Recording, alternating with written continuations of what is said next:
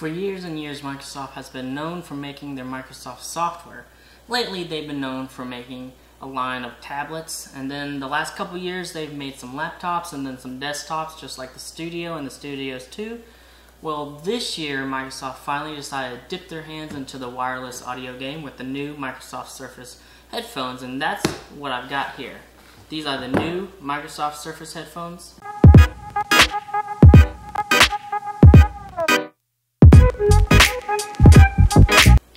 So I'm going to go ahead and unbox this. I've got my trusty knife here, so we'll just go ahead and try to find the seam.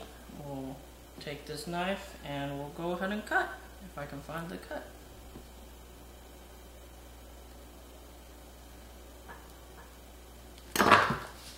There you go. Already got that. Let's cut this a little bit more right here.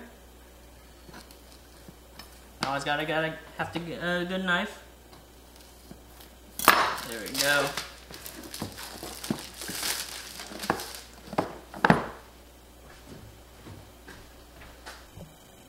So now that we got the wrapper off of the headphones, we'll go ahead and open up this box here.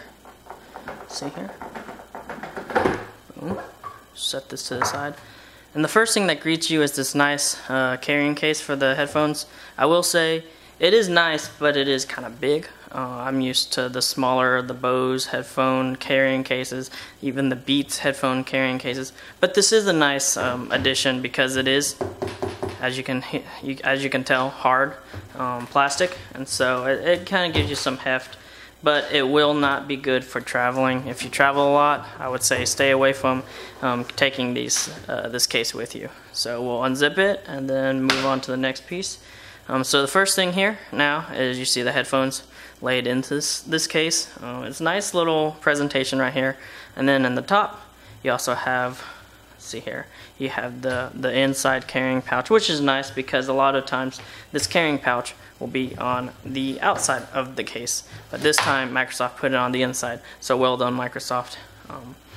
The first thing you get in the pouch is you get the charging cord, a USB Type-C.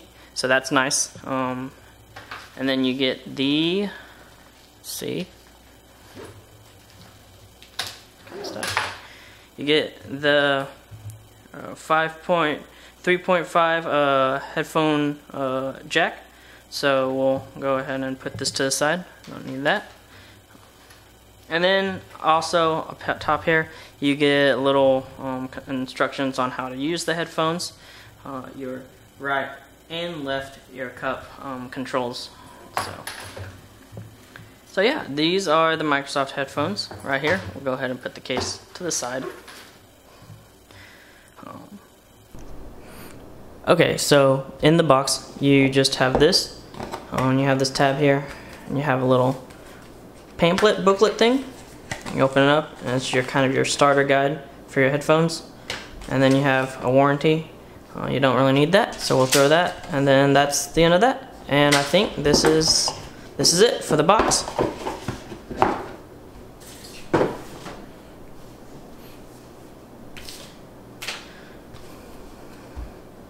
Now the headphones themselves sound pretty good from the initial test, but I'm gonna wait a couple weeks and do another review on them. Gotta let some of the pieces move around, some of the burn-in, to just let everything settle. So on the right ear cup, you have the power button, the mute button, the USB Type-C charging port, and the 3.5mm headphone jack. You also have the volume dial. On the left ear cup, you have nothing, but then you have the noise cancellation dial. The cool thing about these are that if you want to completely block out the noise, you can move the dial all the way forward. If you want to tone down the noise cancellation, you can move it about halfway. And then if you want to kind of hear your surroundings for ambient noise, you can do it all the way, and it kind of boosts the noise around you. So that's really cool. These overall are a good pair of headphones so far, just from the initial impressions. I will do a later video reviewing these headphones, and then also later I will do a video comparing these with my Bose QC35s, and then also against my Beats Studio 3 headphones that I usually wear. If you liked what you saw, give it a thumbs up.